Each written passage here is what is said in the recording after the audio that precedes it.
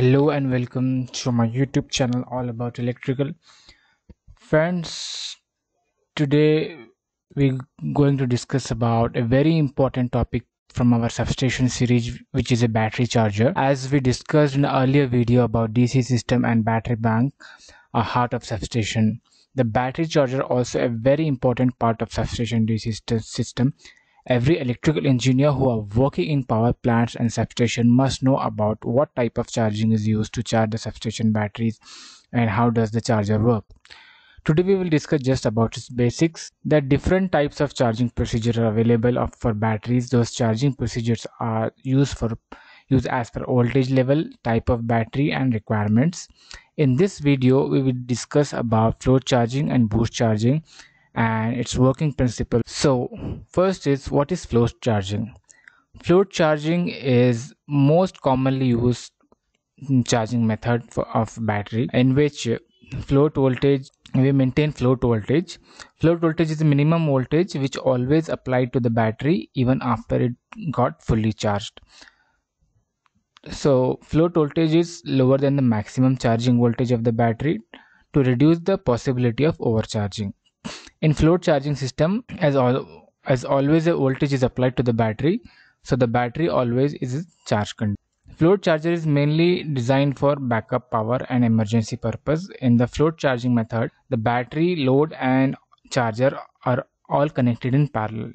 So in normal condition, when power available, load will draw current from the charger, and at the same time battery also draw current from the charge. But when main power is not available, if main power is failed, the load will be supplied by the battery. In float charging system, generally voltage is maintained approximately 2.25 volt per cell. It works with a low and constant current delivery, and it works on constant voltage. And in the float charging system, battery always will be in charge condition and there is no self discharge possible. And now, what is charging system? Boost charging system is a method where a boost voltage more than float voltage is applied temporarily to the battery to accept more current as it gets charged fully in a very short time. The voltage must be reduced to float voltage once the battery got fully charged to avoid overcharging. The boost charger is mainly designed for fast charging purposes. It provides very quick charging.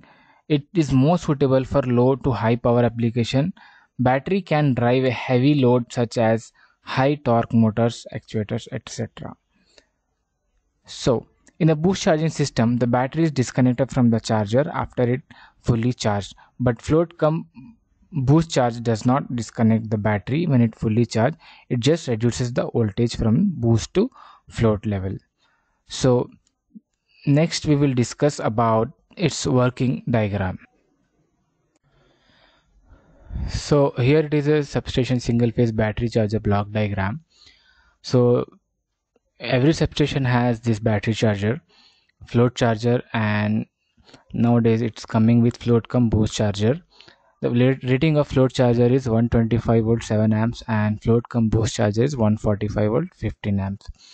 So the single phase supply is connected to the float charger and the boost charger. As I already said, the float charger is connected in parallel with the load and battery. So whenever you give the AC supply, the float charger will give you DC output, and that output will be supplied to the load, and at the same time battery also get charged. Here you can see positives coming and from float charger negatives coming. So the battery is also getting charged and load is also getting supply from the charger. In case the AC supply fails, there is float charger is off and boost charger is also off, so the battery will supply the load from here 55 cell, and here batteries will be supplied to the load.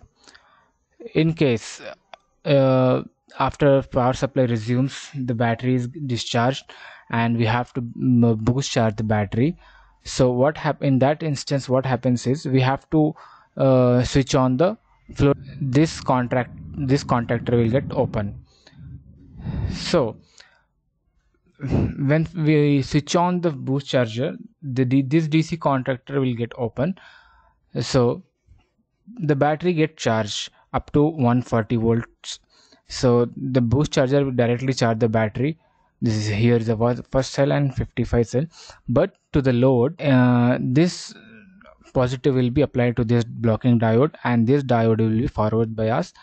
And this diode, through this diode, the positive will get to the load, and from here negative will get to the load. So from 42 cell, which is called a tapping cell, the voltage will be supplied to the load. The reason being is that in case of boost charging, the per voltage cell will shoot up to around 2.6 volts. So if you apply the 2.6 volt to all for 242 number of cells, it will be around 110 volt. So the desired voltage to the load is only 110 volt, and if we supply the to full 2.6 per cell into 55 cells, it will be for 143. So which is not desired voltage to the load. There will be some damage to the tripping coils and closing coils. So we have to carefully monitor this, whether this blocking diode is working on. In case this float charger fails, the float cum boost charger also can be used as a float charger, provided that this DC contactor must be in working condition, and when you switch it off to the boost mode, this contactor must open, so that the tapping cell voltage should get to the load, and not the full 145 voltage should not get to the load. So this blocking diode also should be in working condition, and this contactor also be in working condition of this DC system. Thanks for watching. Please, if you like this video, kindly share and subscribe. Thank you.